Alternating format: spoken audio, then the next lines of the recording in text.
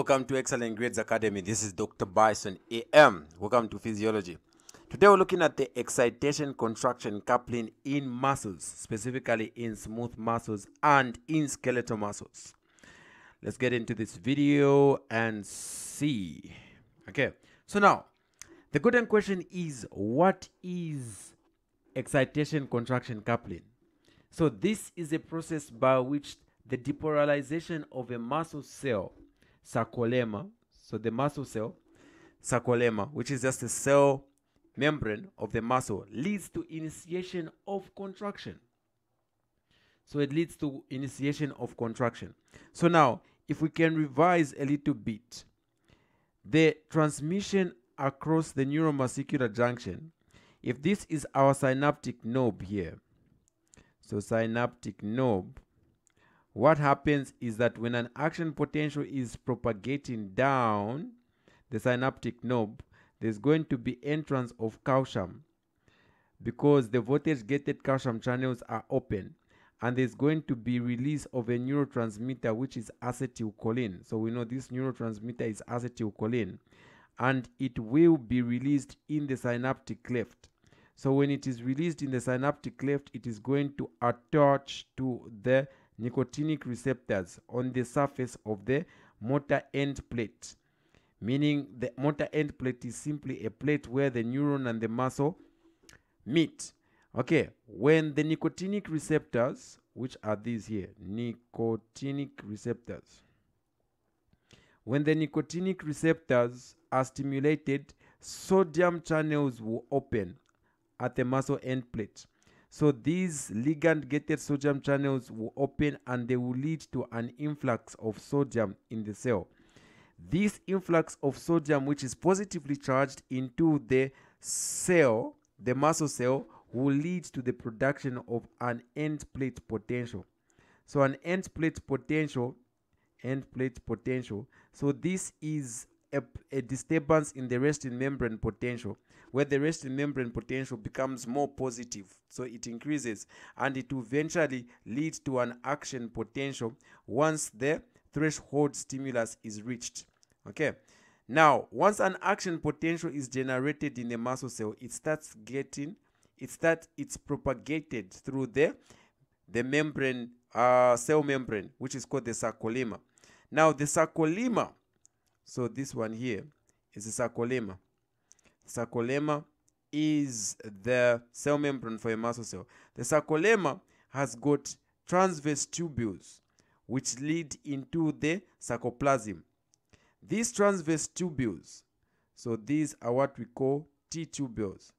So the T-tubules are in close proximity with the terminal system of the sarcoplasmic reticulum. So it's going to be in there. So on each side of the T-tubule, you've got these that are called the terminal systems. So same terminal system of the sarcoplasmic reticulum. You know that the sarcoplasmic reticulum of a muscle cell has got a lot of calcium. It is specialized in calcium storage. Okay. So now the anatomy where you have one T-tubule and two systems of the sarcoplasmic reticulum, this is what we call a triad. So this triad anatomically is very important in the contraction of muscles, of skeletal muscles. Okay, so now when an action potential is propagated in the sarcolemma, it goes and it depolarizes the T-tubules. Now the T-tubules have got receptors here that are voltage sensitive.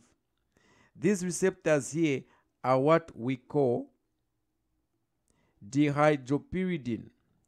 So dihydropyridine receptors. They are denoted as DHPR. So these dihydropyridine receptors are mechanically attached to receptors in the sarcoplasmic reticulum, which are known as the renin receptors. So the renin receptors, they are denoted as RYR. These reniodine receptors, if they are stimulated, they lead to calcium release from the sarcoplasmic reticulum into the sarcoplasm. Okay, so a quick recap. When an action potential is propagated in the sarcolemma, it is going to go down the T tubules. In the T tubules, there are calcium sensitive receptors which are known as the dihydropyridine receptors, the DHPR. These calcium sensitive receptors are mechanically attached to the reniodine receptors. These reniodine receptors will open the calcium channels in the sarcoplasmic reticulum, and calcium is going to be released from the sarcoplasmic reticulum into the sarcoplasm, which is just the cytoplasm of the cell. Now, when the calcium is released in the sarcoplasm, that's where it is going to attach to the thin filaments of the sarcomere. So as we go on in this video, we're going to look at the anatomy of the sarcomere, and the anatomy of the thin filaments, and the anatomy of the thick filaments, and how contraction happens. Okay, so the sarcomere is like this. So the sarcomere, a sarcomere is the most basic functional contractile unit of a muscle, made up of thin and thick filaments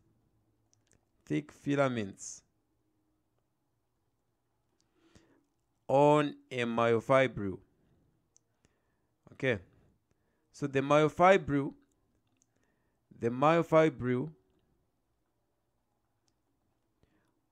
will consist of several sarcomeres. So you know what? Myofibrils are the structures that are found in the sarcoplasm. All right, so the structure of a sarcomere is like this, that you are supposed to know. So a sarcomere is bounded by two discs that are called Z discs. So this here is what we call a Z disc. So this is a Z disc. And then this side here, you've got a Z disc. So it's supposed to be like this. Drawing is not really my forte. Okay, so this is a Z disc here.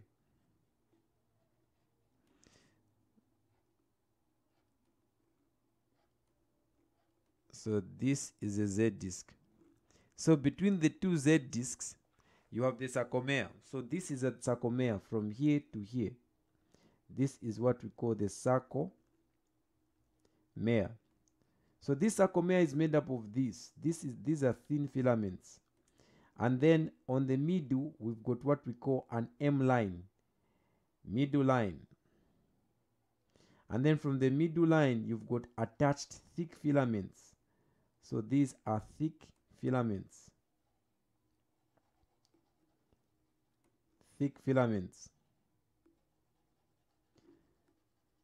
Okay. So from here up to here, the full length of the thick filaments is what we call the A band. The A band. When calcium is released in the sarcoplasm, it will go and bind to the thin filaments. So this is the thin filaments. And then this is the thick filaments.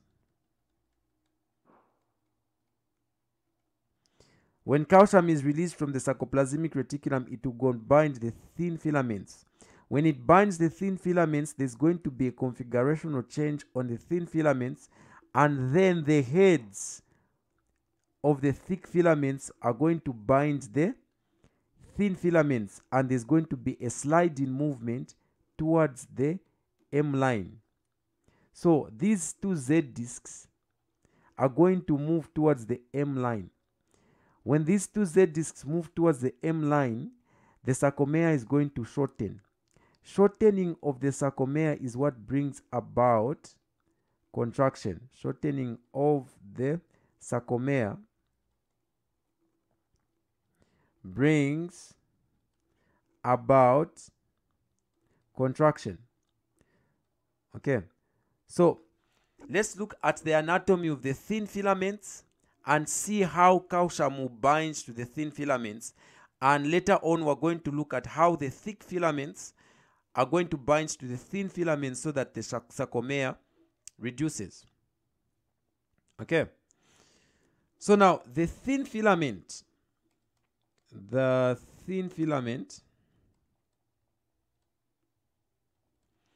is made up of 3 proteins. Most abundantly, one is called actin. So actin, so this has myosin binding sites. Myosin binding sites where myosin binds. Myosin binds. So when I talk about myosin, just know that myosin is a thick filament. So myosin will bind to the actin. Number 2, you've got tropomyosin. Tropomyosin. So tropomyosin, this is the protein. So this covers or hides the myosin binding sites. So it hides the myosin binding sites on actin. Number 3 is what we call troponin. Troponin has got 3 components. So it has 3 components, 3 subunits. We also call them subunits. So what there is troponin C. So troponin C, this is where calcium binds on the thin filaments. So when calcium is released from the sarcoplasmic reticulum, it will go and bind troponin C. So this is one. Number 2, you've got troponin I. Troponin I will make sure that actin and tropomyosin are bound together. Tropomyosin are bound together so that there is no contraction. The third one is troponin T. Troponin T just makes sure that troponin and tropomyosin are bound together. Okay. So now, what will happen is that when calcium is released from the sarcoplasmic reticulum, it is going to bind to troponin C. When it binds to troponin C, it is going to inactivate troponin I. When troponin I is inactivated, tropomyosin is going to release the myosin binding sites on actin, and then myosin can bind on actin. Okay, so if you didn't understand that, you can simply rewind the video and listen to it again. All right, so now this is just a schematic diagram that is showing us the sarcoplasm and the triad. So this is the sarcolemma here. Sarcolemma. So when an action potential is propagated in the sarcolemma, it goes and then it comes in the T tubules. In the T tubules, it will stimulate the DHPR, and then the DHPR will stimulate the RYR, and then there's going to be a release of calcium from the sarcoplasmic reticulum, which is here. So there's calcium here. There's a lot of calcium. When calcium is released from the sarcoplasmic reticulum, it will go here. This is the sarcoplasm. In the sarcoplasm, which is just the cytoplasm of the muscle, there are thin filaments. So here the red ones, these are the thin filaments. And then the purple ones, these are the thick filaments. Calcium is going to bind to the thin filaments on troponin C. When it binds to the thick filaments on troponin C, it will cause tropomyosin to release the myosin binding sites on actin, and then myosin is going to bind to actin, and there's going to be a sliding movement where the thin filaments are going to move towards the M line by the use of ATP, and that will cause the sarcomere to shorten. Shortening of the sarcomere is what will cause contraction. All right, so we've already talked about this. That is the thin filaments. That's tropomyosin here, it has actin here, and then this is troponin here. All right. Okay, so now let's just review the steps that are involved in skeletal muscle contraction. So this is skeletal muscle contraction. This is the excitation part. So discharge of a motor neuron, release of neurotransmitter which is acetylcholine, binding of acetylcholine to nicotinic acetylcholine receptors, and then there is increase in sodium and potassium conductancy in the end plate. Then there's generation of an end plate potential, and there's generation of action potentials in the muscle fibers. And then there's going to be inward spread of depolarization along the T-tubules. We've talked about this. Then there is release of calcium from terminal systems of sarcoplasmic reticulum and diffuse to thick and thin filaments. And then we've got binding of calcium to troponin C and covering of myosin binding sites on actin. And then there is formation of cross linkages between actin and myosin, and there's a sliding movement of the thin on thick filaments. So meaning that the thin filaments are going to slide towards the M line, and there's shortening of the sarcomere, producing movement, which is contraction. Okay, now if the contraction happens, what will happen for it to relax?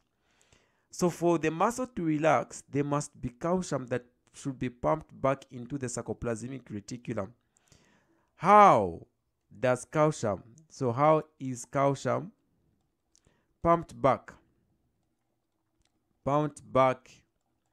into the sarcoplasmic reticulum? So the pumping back of calcium into the sarcoplasmic reticulum employs or uses a channel that we call sarcoplasmic or endoplasmic reticulum calcium ATPase channel. So this channel uses ATP. So uses ATP to pump calcium back into the sarcoplasmic reticulum. So for the relaxation of the muscle to take place, it uses ATP. So calcium is pumped back into the sarcoplasmic reticulum using the SECA channels, and there's going to be release of calcium from troponin, and then there will be cessation of interaction between the actin and the myosin, and then relaxation takes place. Okay, so this simply shows a summary of how the myosin, so this is the myosin thick filaments, binds to the thin filaments here. Okay, so now the myosin head is bound with ADP and high energy phosphate. Phosphate is here, and then the ADP is here. Now calcium binds troponin on actin myofilament, exposing the myosin binding sites. And then the myosin head is going to bind to the actin, which will form a cross bridge. And then if the cross bridge is formed, ADP and inorganic phosphate are released from the myosin, and the thin filaments, this one that is in green here, is going to slide over the myosin head here. That is called the sliding movement. Okay, the sliding movement is as a result of what we call a power stroke. So where the ATP, where the myosin head is going to move towards it is going to bend towards the M line, and it will cause the actin thin filaments to slide over it. So when it slides towards the M line, the sarcomere is going to shorten, thus causing contraction. So now, after that happens, new ATP molecule joins the myosin head, causing it to separate from the actin. ATP is hydrolyzed to ADP and inorganic phosphate, and the myosin head is released from the thin filament, and the sarcomere goes back to its original size. Okay, and contraction is achieved. Then calcium is pumped back into the sarcoplasmic reticulum using ATP and using the Seca channels. As long as calcium is not pumped back into the sarcoplasmic reticulum using the Seca channels, contraction will not cease. So there's going to be sustained contraction, and there might also be tetanus. Okay, so this is a diagram showing us what we've just been explaining. All right. So this is a sarcomere. It's very important for you to know this structure and where it is found on the myofibril. All right. So now, that was excitation-contraction coupling in skeletal muscle. Let's look at excitation-contraction coupling in smooth muscles. Excitation-contraction coupling in smooth muscles. So in smooth muscles, there are three ways in which, so they are three ways in which smooth muscle contracts. Smooth muscle contracts. One is called the neurotransmitter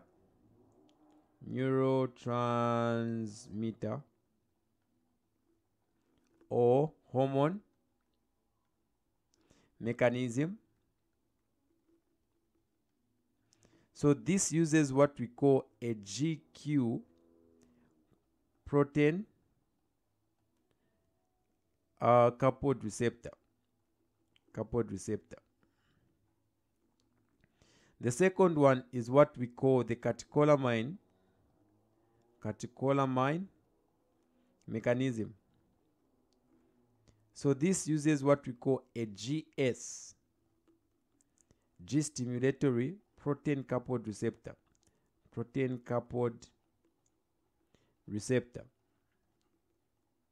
The third one is what we call the stretch or the spontaneous depolarization.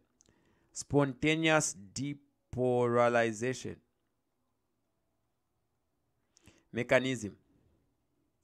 The most common one is this one here, the most examinable one. So let's start with this, the GQ protein coupled receptor. So what happens here is that if this is your sarcolemma for the smooth muscle, the cell membrane for the smooth muscle, and you've got a receptor here. So this receptor here is a GQ protein coupled receptor.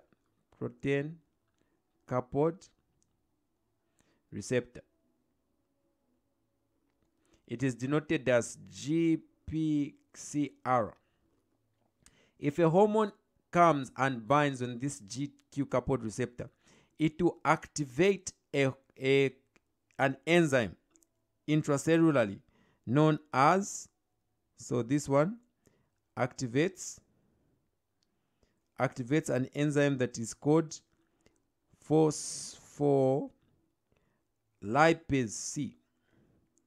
This is denoted as PLC. This phospholipase C, so this phospholipase C will convert, so it will convert a membrane lipid that is known as PIP2. The full name is what we call phosphatidyl inositol bisphosphate into IP2. IP2 is simply inositol IP3 rather, IP3 inositol triphosphate, and DAG, which is diacylglycerol. So when these are produced, these are what we call secondary messengers. Okay, so these are secondary messengers. This IP3 that is produced will go, so it will bind to IP3 sensitive calcium receptors on the sarcoplasmic reticulum, causing release of calcium. So it will cause release of calcium from the sarcoplasmic reticulum. Now, this calcium that is released is going to bind a protein called calmodulin. So the calcium that is released binds calmodulin. So what will happen is that there's going to be a calcium plus calmodulin, causing what we call a calcium calmodulin complex. This calcium calmodulin complex will activate an enzyme that we call myosin light chain kinase. Okay, kinase. This enzyme is going to phosphorylate. So this phosphorylates, or in other words, activates myosin light chain. So it will activate myosin light chain, which is just denoted as MLC, to phosphorylated myosin light chain. So it will add a phosphate to myosin light chain. So this is an activated form of the myosin light chain. This activated myosin light chain will then form, so it forms cross bridges with actin. So when the activated myosin light chain forms cross bridges with actin, it will bring about contraction. So that's how contraction occurs using ATP. All right, so this is a general pathway. As long as calcium is released in the sarcoplasm of a smooth muscle, this is what happens. So this was how a GQ protein works. Now let's look at how a GS protein works. So this is your sarcolemma and this is your receptor. This receptor here is a GS protein coupled receptor. So this works with a slightly different mechanism than the GQ protein coupled receptor. So a catecholamine will come and bind here. After a catecholamine binds, this will activate an enzyme. So activates adenylate cyclase. So this enzyme adenylate cyclase will convert. So it converts ATP to cyclic AMP.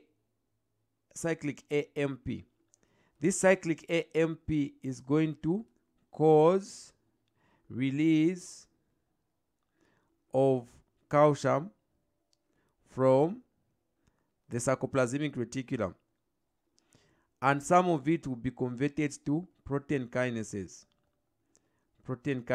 which will cause phosphorylation of some enzymes. Okay, so now the calcium that is released from the sarcoplasmic reticulum will now enter this. It will bind with calmodulin, activate myosin light chain kinase, and this will phosphorylate the myosin light chain kinase, forming the activated myosin light chain, which will form cross bridges with the actin, and it will cause contraction. The third mechanism is the stretch mechanism. So stretch. What stretch does is that stretch will depolarize. So it will depolarize the sarcolemma of the smooth muscle. So sarcolemma of smooth muscle. So smooth muscle. When the sarcolemma of the smooth muscle depolarizes, it will open voltage-gated calcium channels. So it will open calcium channels. The calcium channels will lead to calcium influx in the cell. Calcium influx. This calcium that influxes the cell will cause further release of calcium from the sarcoplasmic reticulum. So this one causes further release of calcium from sarcoplasmic reticulum. Okay, so this calcium will now go and bind with calmodulin, and then they will activate the myosin light chain kinase, just like the common pathway. Okay, so that's how the three ways in which smooth muscle is contracted. Those are the mechanisms. Now, there's a very common question in the exam. It's like this. This question, everyone should know how to answer it. Okay. So, why does acetylcholine cause contraction in most smooth muscles, but causes relaxation in vascular smooth muscle?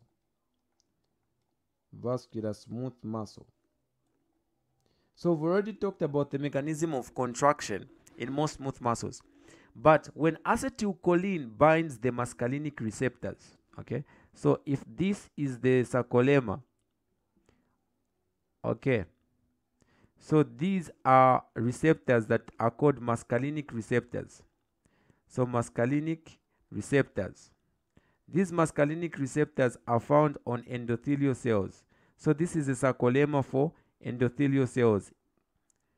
Endothelial cells in smooth muscle.